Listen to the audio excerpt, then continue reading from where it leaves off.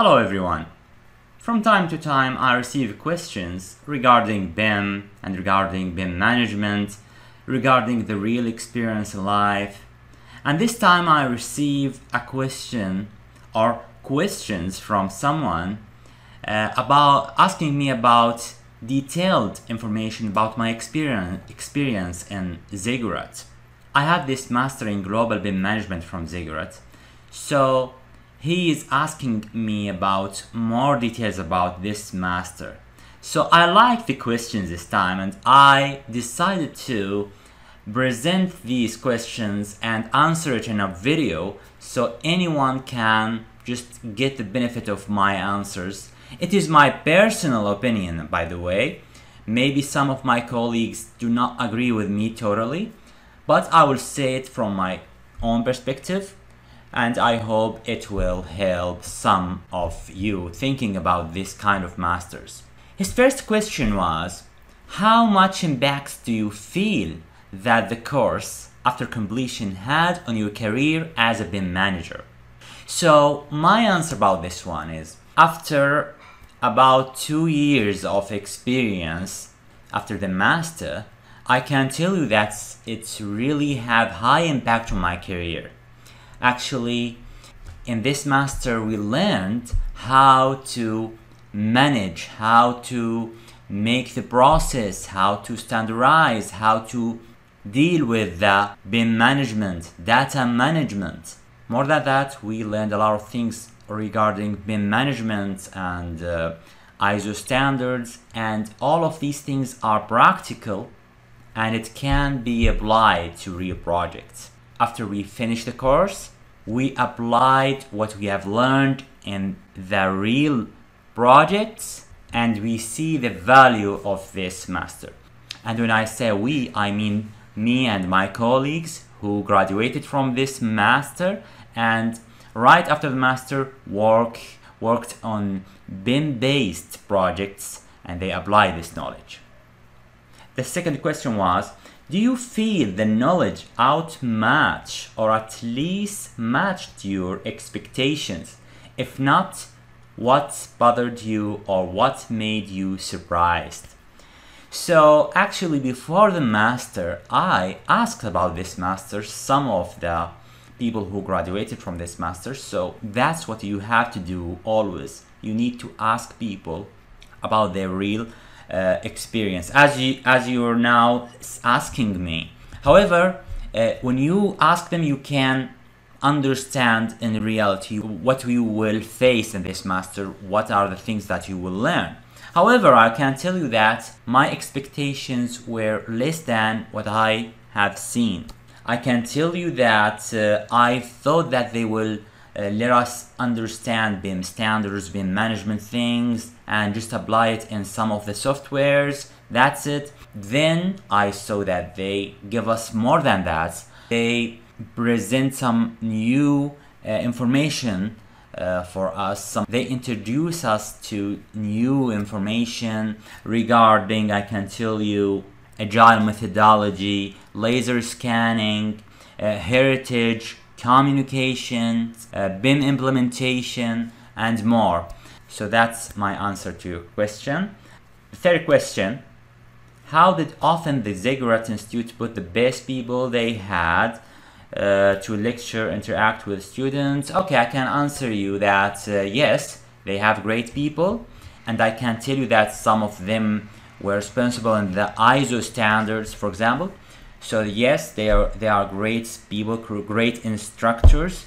However, the only problem is that you have the chance to ask them or to learn from them during the sessions, the live sessions, and you have the opportunity to ask them also after the session in the form. So in the form you have only 2 weeks. I remember that it is only 2 weeks. So after the session you have a form. You can ask and discuss with the instructor, but if you, for example, was late and try to ask something later than that, you will see that the form is closed, so you cannot ask the instructor again in that, even if if he or she has another session, another topic, you cannot ask him about the previous topic.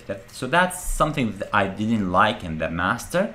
I hope they fix it in the next year, because I have taken this master in 2020, so I don't know what happened after that. However, if you can ask your questions early, you can get the answers early and before the form is closed. But sometimes this is the problem. Sometimes you have more than a session in 1 week, and you cannot watch all the sessions, because you can attend it live, but you can also watch the record after the session. So if you have something late, you will watch the session late. Then maybe you have to practice, and after you practice you have question in your mind, and oops, you will find the form is closed. So this is the problem. So as I told you, I hope they just fix this problem. The fourth question is, do you feel the course is sufficient enough in terms of software components, Revit, ArchiCAD, Navisworks, etc., or you had to self-learn any other software to add to the BIM ecosystem? Okay, I can tell you, before the course I thought that we will learn some Revit, Navisworks, ArchiCAD, and that's it. But I saw that they give us more than that. They give us a lot of BIM tools: Plannerly, Synchro, BIMsync, Dynamo, and more. And I believe in the next years they developed more than that. I'm not sure. So you need to email the Zigurat Institute regarding this and just ask them about the new syllabus. The fifth question is, how valuable do you feel the awarded degree in terms of putting you on advantage edge with the job market? Okay, let me tell you, some companies understand and appreciate the value of this program, this master program. So when you come to them or they see your CV, they think, oh good, that guy have this knowledge and these skills, and they have some expectations from you, and maybe they will select you. This is a good advantage of this. But you have to know that there is an interview, and in the interview you have to prove that it is not only you attend this master and you have this certificate. You have to prove that you can deal with real projects. Also in the probation period, you have to prove that you are able to manage or coordinate or do the BIM things. Because from my experience, some, or let me say few people who attended this course, they were not able to work on BIM based projects. They were not able to apply the knowledge that they learned. That's because I think they like BIM, they like to know information about BIM. They don't get themselves involved in BIM execution. They don't put themselves in real BIM projects or in a challenge of founding new departments regarding BIM. So maybe that is the reason. The next question is, would you recommend the course for BIM new eye-opener like me? I can only use Revit in the BIM system. To take this course right away as a jump start, or would you strongly recommend to self-learn basics of other software within BIM ecosystem first? Well, to be honest, most of the graduates that I have known who took this course, they had the experience in 1 or 2 projects in BIM, starting from BIM authoring to BIM coordination, clash matrix, clash detection. They have this kind of software skills and technical skills before the master, but after the master they have organized way on coordination and on BIM management.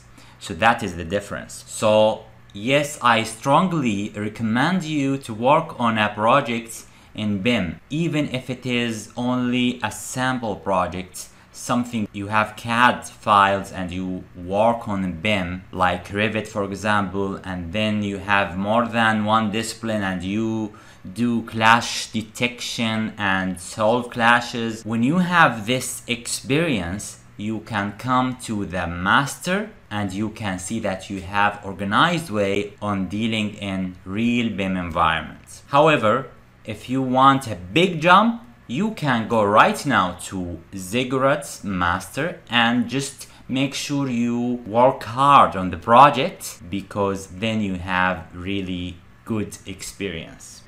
The next and final question: what advice would you give for successful BIM manager engineer career? What to be prepared, what to be expected from real life work?